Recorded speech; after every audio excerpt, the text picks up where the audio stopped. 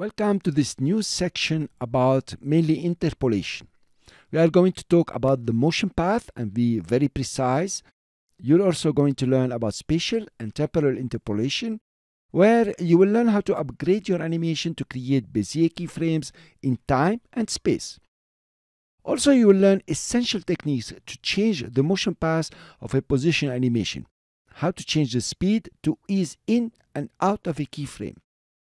Also, you will go through the graph editor using the speed graph and the value graph. And as usual, I will give you lots of tips and tricks how to create some awesome animations. Let's dive into space and time interpolation.